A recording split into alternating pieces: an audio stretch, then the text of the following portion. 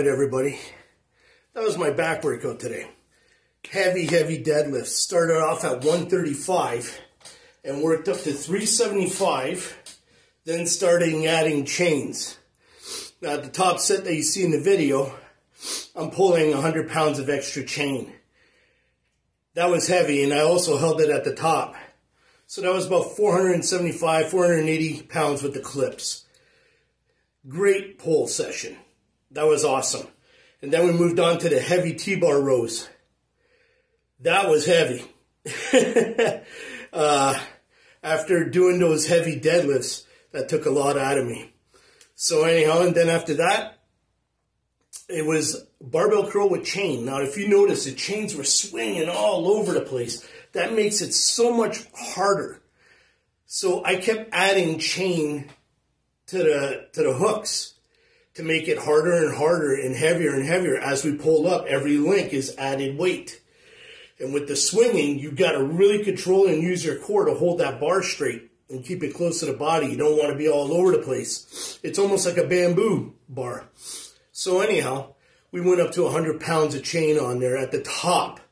At the bottom, obviously, it's less because of less links. As you come up, every link is added weight. So I got up to 8 reps on that, I believe. I'm not too sure.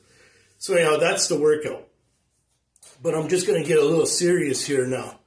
For all you people out there that suffer with mental illness or depression or anger issues, I deal with all of that.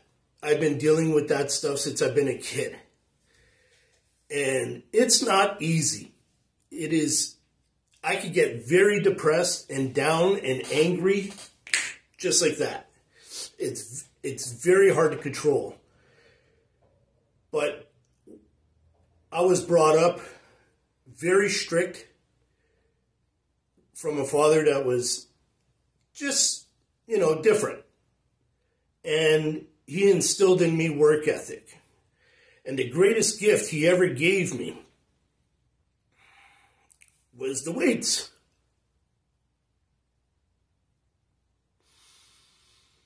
He knew I was different. He knew I was out of control. I had a lot of energy. I got depressed real quick. I had my highs, my lows. I was all over the place as a teenager. I was like that all the time. So much energy. And the greatest gift he ever gave me was work ethic and these weights. At the age of 13, he bought me my first weight set, and I haven't stopped. 50 years old, and I haven't stopped. It's the thing that keeps me sane.